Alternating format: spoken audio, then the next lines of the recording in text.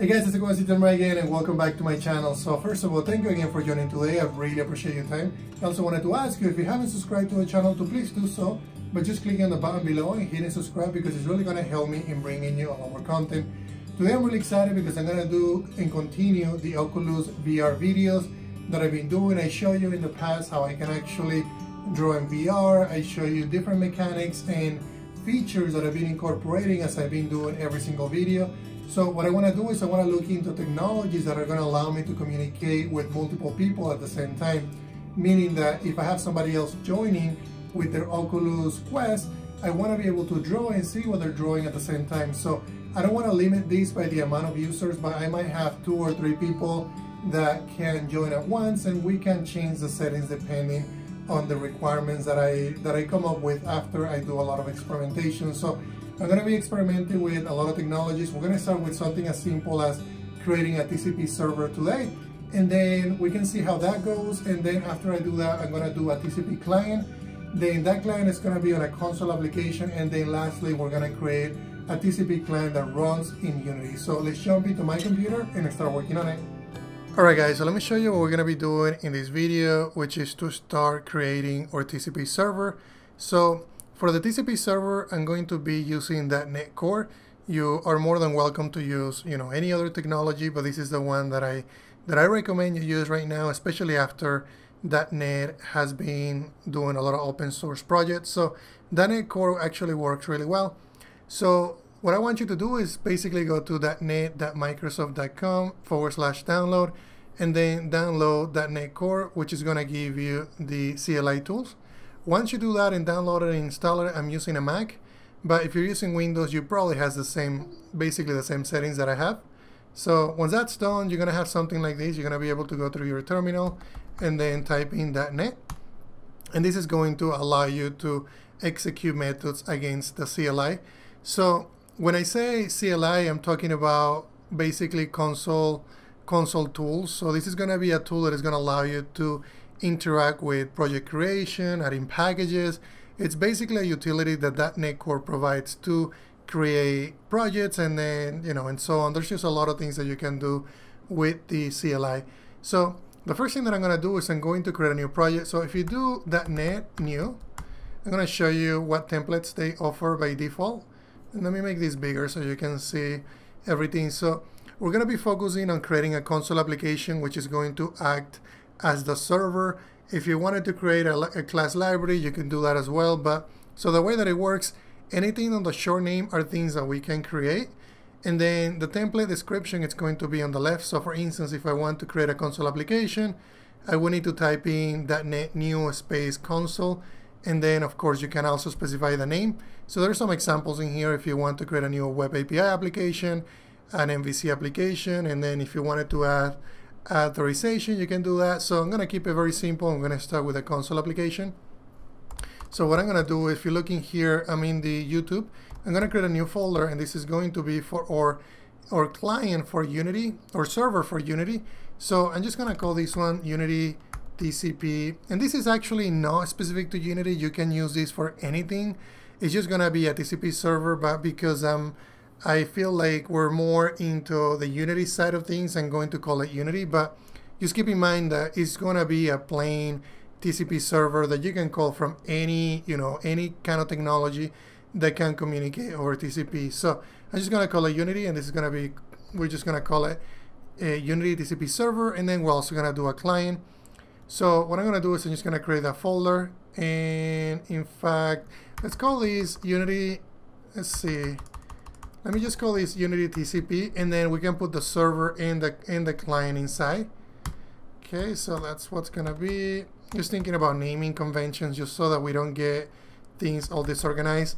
And the reason for that is because I'm going to be checking this into GitHub, so I want you guys to follow along as as easy as it can be. And okay, so I'm just gonna do .NET new, and then we're gonna say console because that's what we want to create. And then if you do two dashes name, we're going to specify the name of the console application. So I'm just going to call it Unity TCP server. So this is going to be the server that we want to create, and it's going to try to create the project. Project was successfully created. The other tool that I use a lot is Visual Studio Code, And if you know me by now, you know that I love that tool. So I'm going to be using it here as well. So I'm just going to open it up.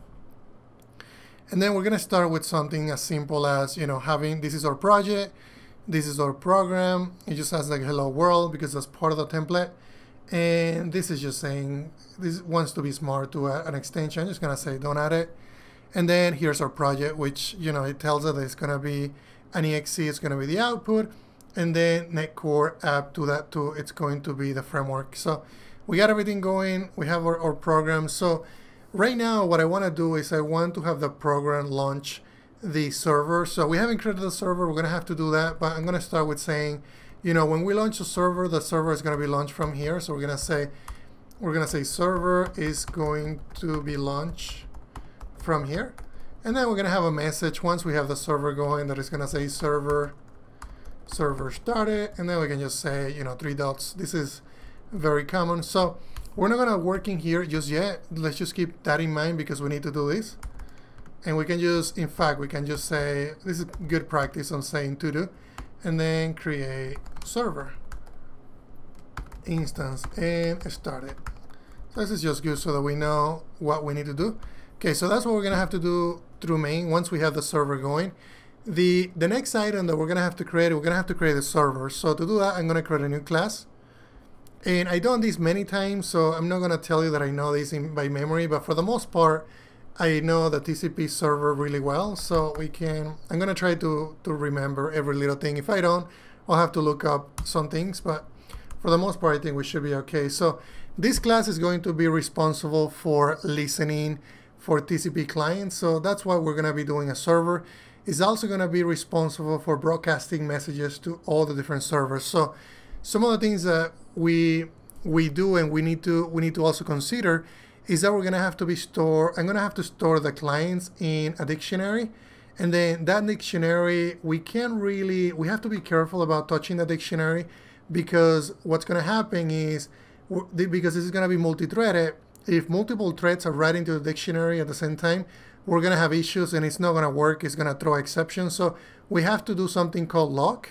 And what that's going to allow me to do is to basically successfully be able to write to the clients, and then the threads are going to be able to, wait. If one of them is writing to it already, the other one is going to wait until it releases its lock on that object. So let's go ahead and start. And I'm going to start with creating basically the log that I just mentioned.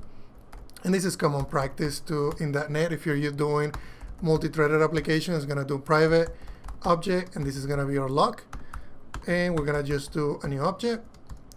Perfect. So the next thing that we're going to need is we're going to also have to type in the TCP listener. So that's going to be our next instance. We're going to make it read-only, and it's going to be a TCP listener. And then I have a plugin that adds everything automatically for me. You saw that the using statement what's added. If you don't have that already, don't worry about it. Just click on it, and it's just going to give you a little message saying that you need to add that using. If you want to add the plugin that I'm using that it adds automatically the usings, you can go and look it up, which I have in here, enable, and yeah, it's called auto using for C#, and the creator is Fudge. So you basically start typing, and if it doesn't find a reference to library, it's going to add it automatically for you. So I thought it was pretty cool, and I like it. It saves me a lot of time.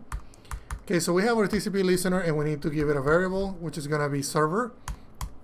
Now, the next thing that I want to do is I want to have an ID for each client that is connecting. So I'm just going to call it client count, and we're always going to start the count at 1. So the first person that connects is going to get the ID of 1, and then we're going to be incrementing that as more clients connect. So the next thing that I'm going to need is I'm going to need to store the clients, and for that I'm going to use a dictionary. And let me make sure that our using statement gets added.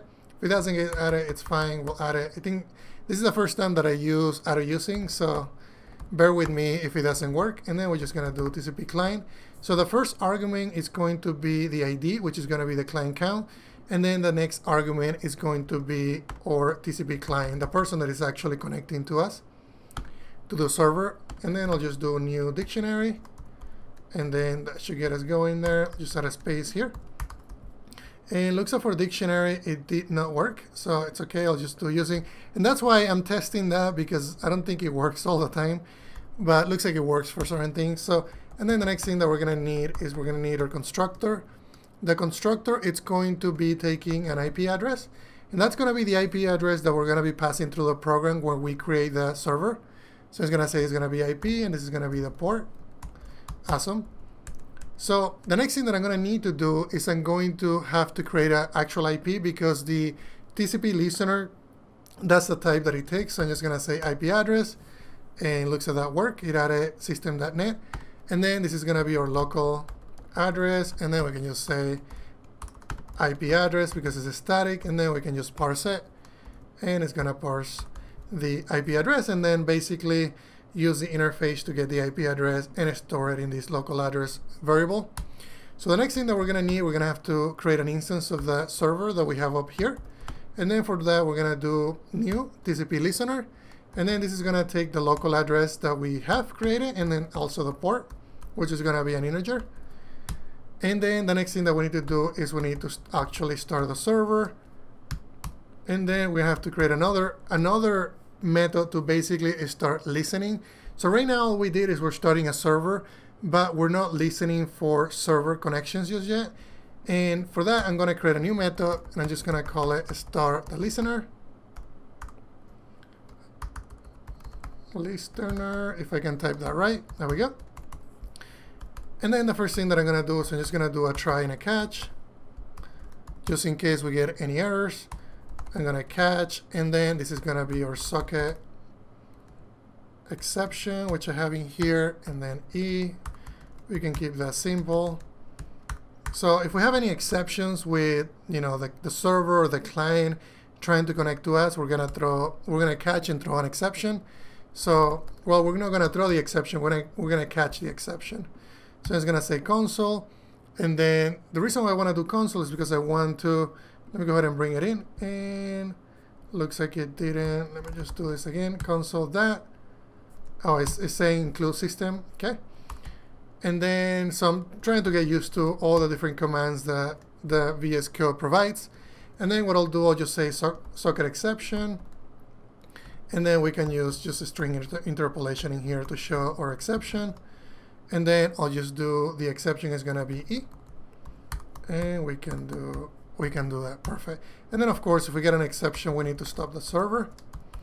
Okay, so the next thing that we need to do is we need to start accepting connections. So, but we can't just accept one connection and then leave it at that. We need to start with a while loop, because we want this to be constantly listening to connections.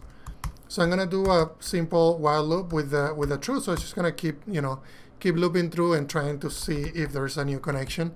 And then I'm just gonna do a write line, waiting for client connections. It's gonna be the message that we display. And then we're gonna create a new TCP client. This is gonna be the new client. And the only time where we're gonna get a new client is if the server accepted a new TCP connection. So to do that, we're gonna do server accept TCP client. Excellent. And then, so at this point we have a client, so we'll need to store that client in the dictionary that we created. So I could do something like clients, and this actually needs to be plural. I just realized that, because it's not one client, it's gonna be multiple clients, so it's gonna be a list. And then the list is gonna have to add a new client. So I told you that the ID of the client was gonna be the client count, and then we're gonna have to be passing in the new client. So I could do this, and this could work with just, one thread. But if we start adding more and more threads, those threads are gonna have to basically, be able to safely write to the dictionary.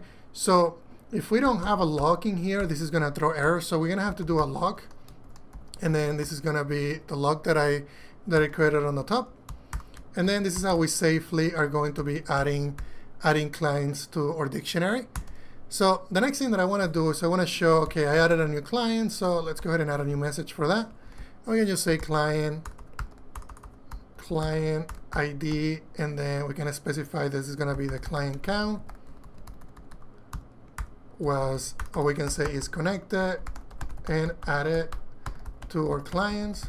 It's just a friendly message so we know what's happening.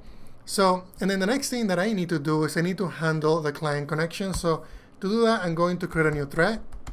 This is going to be this is going to be adding a new, if you notice on the very top, now we're adding system.threading, and looks like our new utility is working, and we can just call this one thread equal. And then for this one, we're going to create a new thread, and then I'm going to have to add a method that is going to be handling this.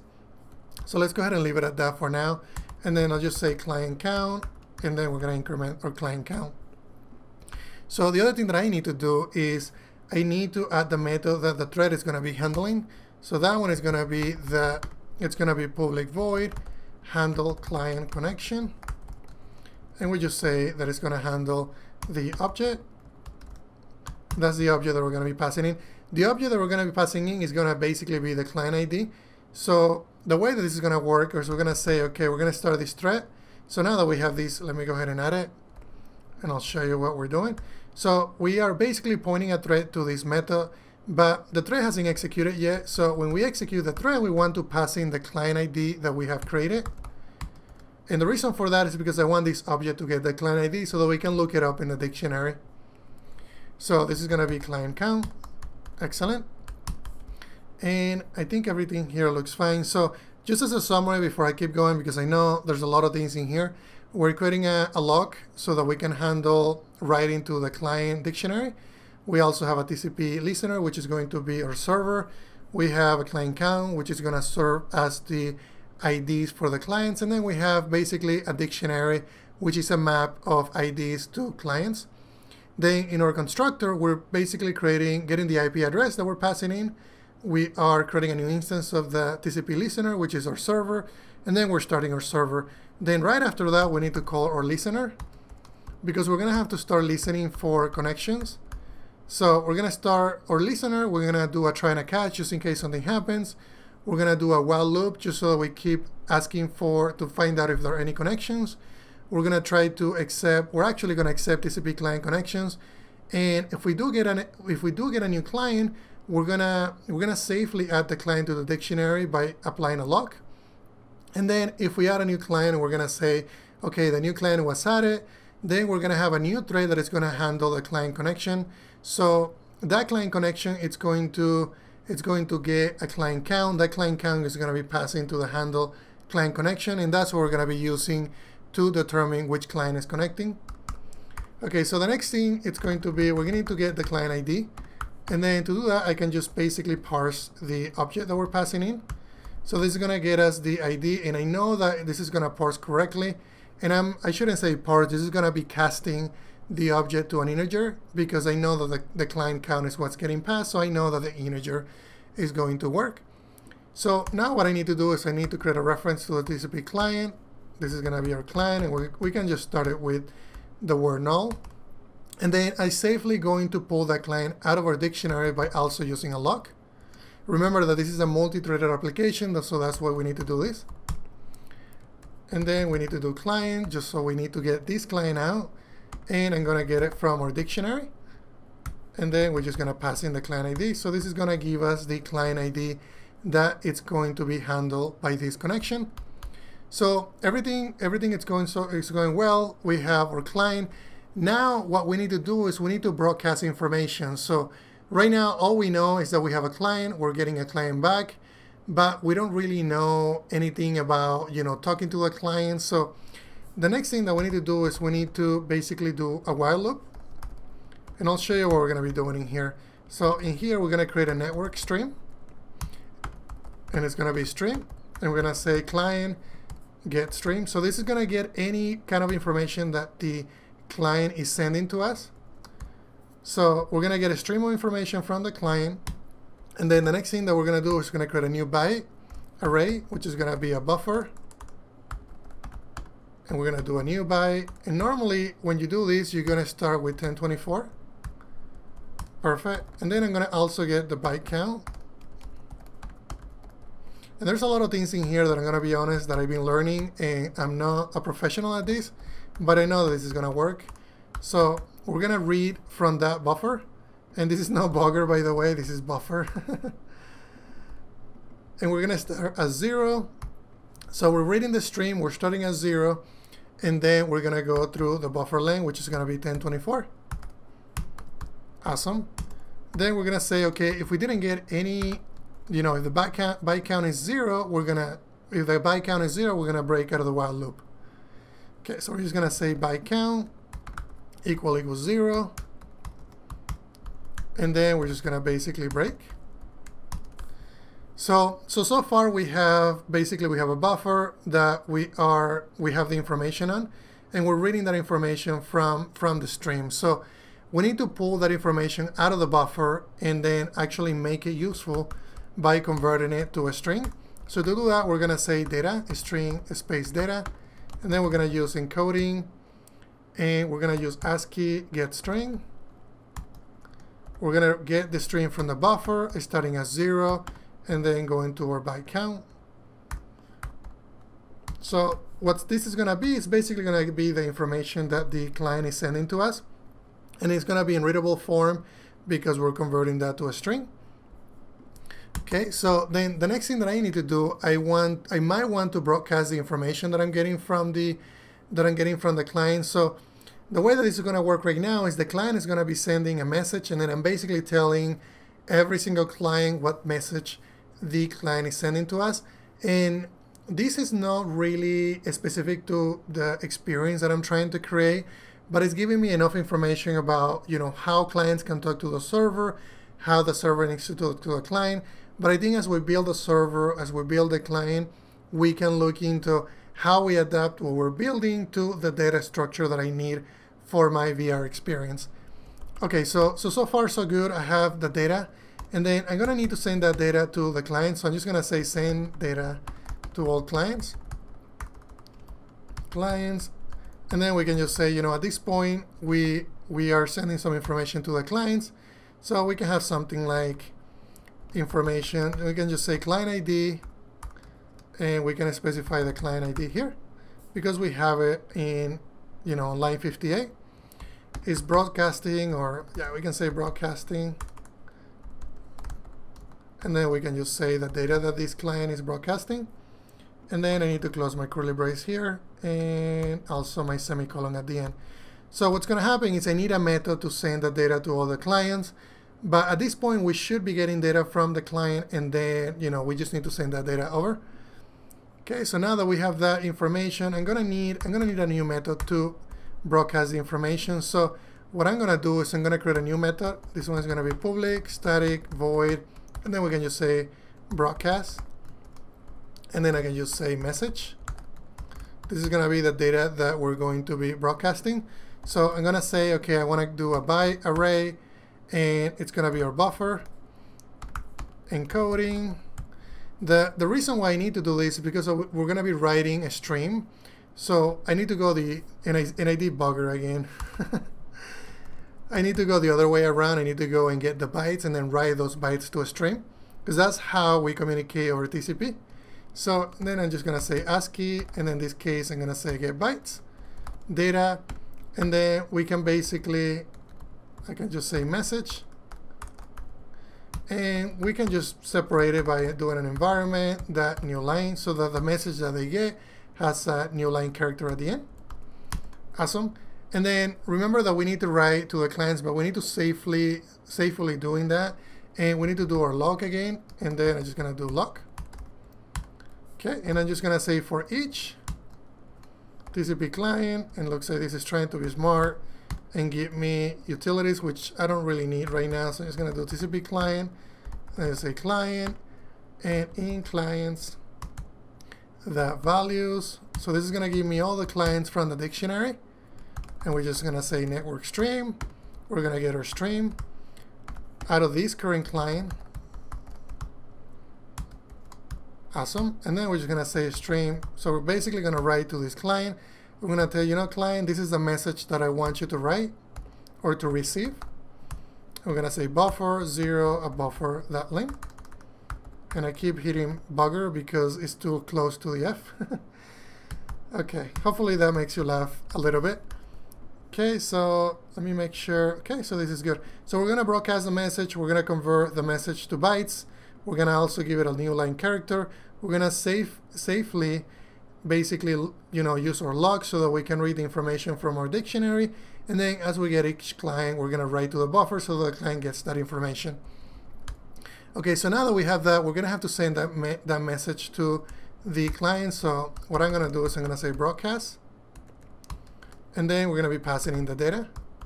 So we're gonna get the data out of here from what one of the clients is sending to us, and then we're gonna send it to all the clients. So we're broadcasting to everybody. So it's more like doing a chat where you send one message and everybody sees it. This is exactly the same pattern. All right, so everything else is good in here. So if we're not getting more information from the client, what we're doing here, we're disconnecting. So I need to safely disconnect that client. So I'm just gonna do our lock again, and then lock, and then I'm just gonna say clients, remove, and I'm gonna get that client out of our list or dictionary. And then I also need to shut down the client. So I'm just gonna say client, and then we can just say shut down. And we can just call this socket shut down, and we're gonna say both. So there's options in here. You can say, you know, shut down the receiver, shut down the server. I'm gonna shut down both. And then I'm just gonna say client that close.